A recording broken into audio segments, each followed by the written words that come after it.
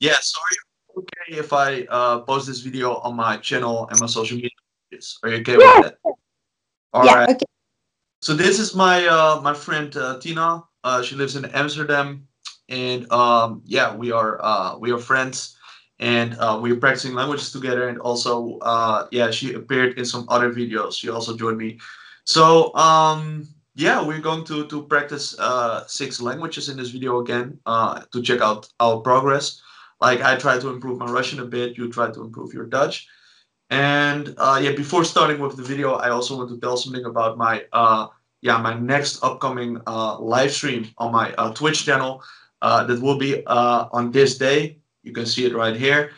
And yeah, over there, I'm going to speak more than 28 languages live. And at the same time, it is possible for you guys to ask questions in the chat, but it is also a very cool way to get to know other language learners. If you want to find other language learners and even polyglots, yeah, you can just join the chat and maybe even talk to them, or you can just ask me questions. Well, my Twitch page is the first link below this video. If you cannot check out this live stream, and if you want to know when I will have my next live stream, you can check out my Twitter page. That's the second link below this video. There I'll announce my future streams. So, yeah, Tina, in which language shall we start? You can choose. Uh, how about I jump into the cold water and we start with Korean because we both know less of it. You want to start with Korean because that's a difficult language. 한국말 할 수 있어요. 한국말 할 수 있어요. 기쁜 어때? 제가 조금 야, 예, 네. 한국말 할 수 있어요. 네. 와우터 씨도 한국말 할 수 있어요? 저는 한국어를 조금 입니다. 저는 한국어를 집에서 배웠어요. 저는 많은 나라를 가고 싶어요. 내면 하면 저는 한국 음식 좋아요. 한국 음식 맛있어요. 김치 좋아요. 네. 그래요. 그래요. 맞아요. 네. Sure. 제가 와우터 씨를 얘기를 할 수 있어요. 할 수 있어요. 왜냐하면 잘 하셨어요. 했어요? 하셨어요? 야, 네, 몰라요. 몰라요. 조금 어려워요. 그곳은 한국말에서 그 어, 예, 어, 다른 곳 다른 말처럼 밥 of 쌀처럼 것 아주 어려워요. 제가 오랫동안 한국말 할 수 있으니까 못할 수 있으니까 조금 줄었어요.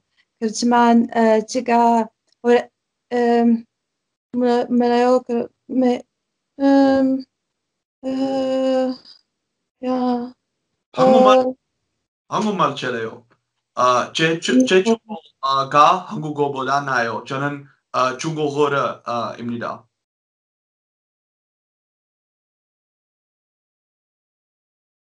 Зараз я хочу розмовляти українською мовою з тобою, тому що я знаю, що ти можеш допомогти. Допомогти, якщо я хочу розмовляти як справжній українець. Так, звичайно, дуже гарна ідея. Дуже гарно, молодець. Я тобою дуже пишаюся. Супер.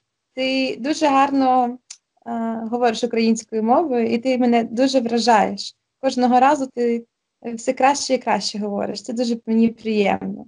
То є файно, то є люкс. Продовжуй в тому ж напрямку. Все буде в тебе файно. Дякую. Мені дуже подобається, якщо я можу говорити багатьма мовами. І я хочу сказати теж, що я хочу сказати також, що я хочу подорожувати. І я хочу подорожувати до багато країн. До Е, Це дуже гарна ідея. Але зараз я вдома і я не можу поїхати до України. Ти знаєш, так. А що ти робиш для того, щоб себе якось розважити? От зараз така криза, знаєш, от зараз так важко всім. Що робить, Wouter? От що робить? Дуже важко. Так. Mag ik alsjeblieft het in Nederlands vertellen? En mag ik alsjeblieft naar jou Ja. Wat vragen in Nederlands? Ja. En jij gaat wat antwoorden. Is het oké? Moet ik Wat in denk het je? antwoorden of in het Nederlands? Sorry? Moet ik in het Nederlands antwoorden of in het Oekraïens? Ja, je kan antwoorden in het Nederlands. Ik denk ja. Als je wil. Je kan proberen in het Oekraïens, maar als het niet gelukt, dan in Nederlands. Oké? Oké. Maar ik wil graag weten, wat denk je, Wouter, voor deze moeilijke tijd in hele Europa, ja, hele wereld. Wat is goed voor je hoofd en wat doe je om deze stress en zulke dingen op te lossen? Als dat kan.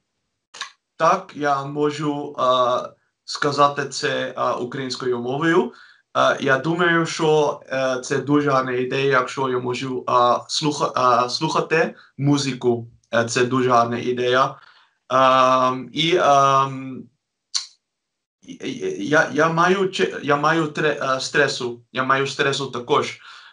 Але якщо я хочу вивчати багато мовами з моїми з поліглотами, це дуже гарна ідея.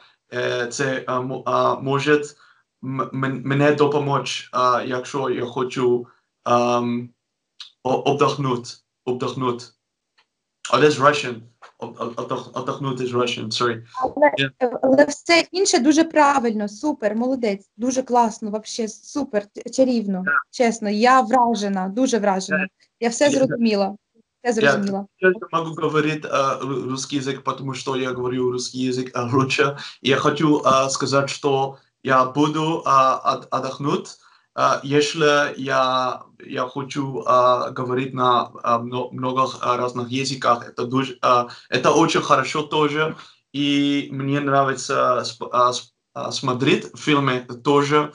И я говорю с полиглотами в скайпе тоже.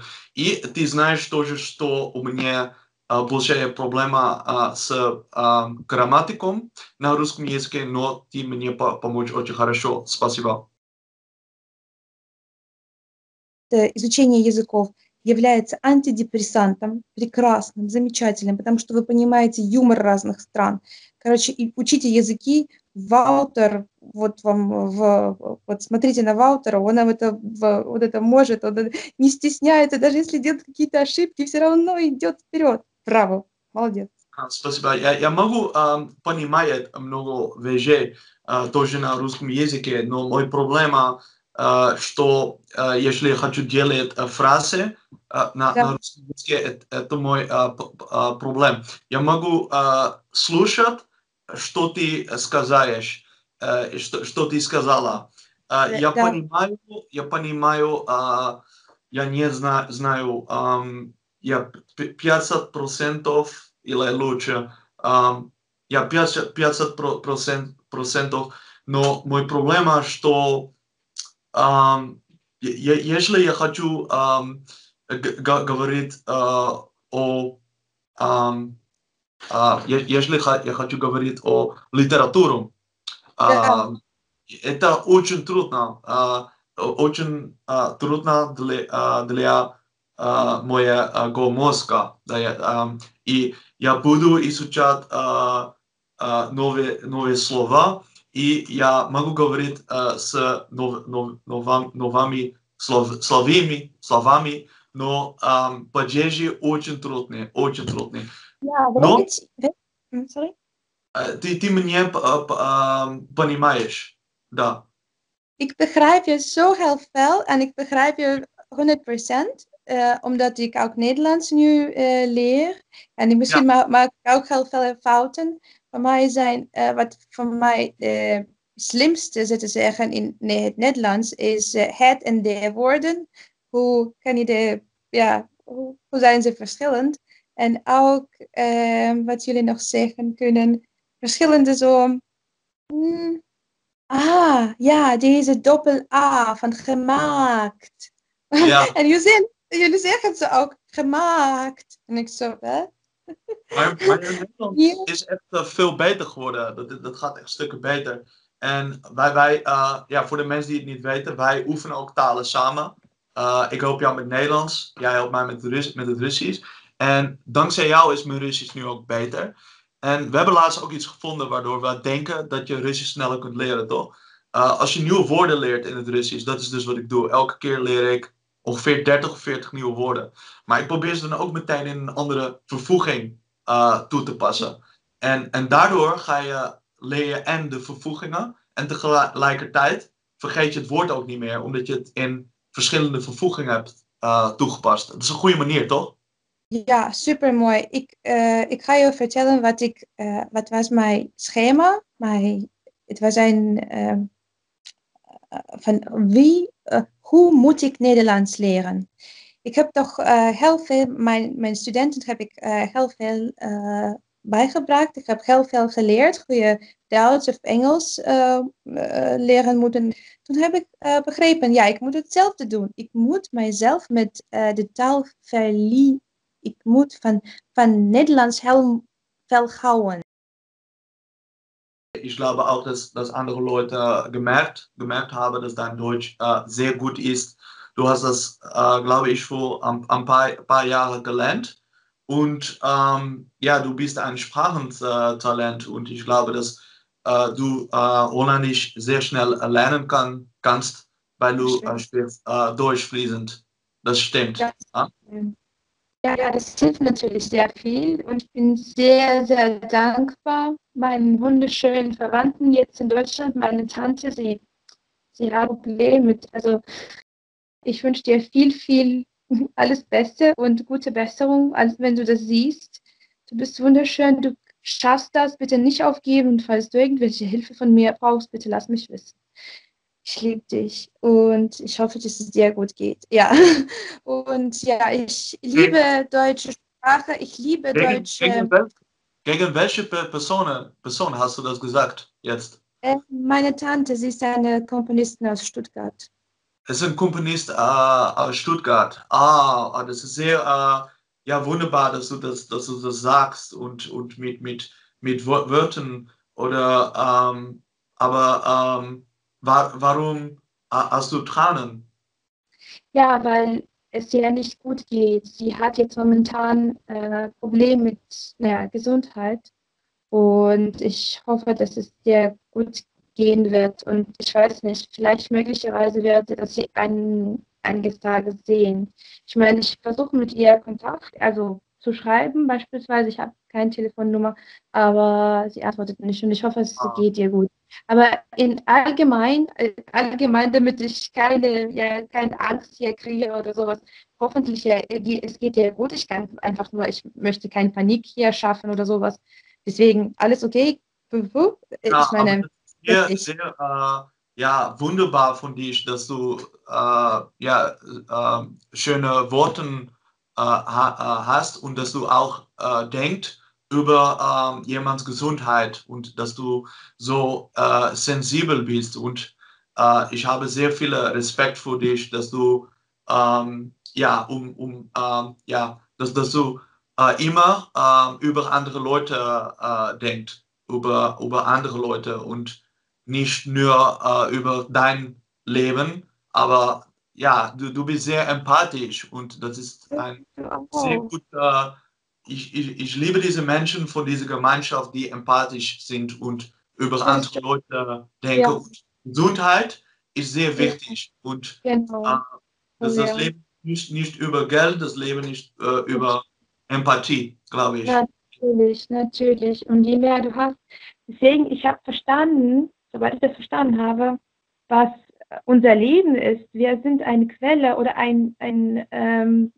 die Welt dreht sich um. Und Geld beispielsweise ist Mhm. auch so ein Ding von Materie. Die kriegen Geld meistens, die etwas für die andere tun. your thoughts into positive things and learn languages. And please, please look at Walter Cordovano. He's amazing, amazing videos. He is a true cool polyglot, and he is the guy who actually created it all and inspired me to learn Dutch so well. So, mwah, thank you very much. All right, it was very kind to hear that. I want to say thank you as well for participating in my video. It's always a pleasure. Yeah, bye bye everyone. Cheers, good luck with everything. And Tina, I see you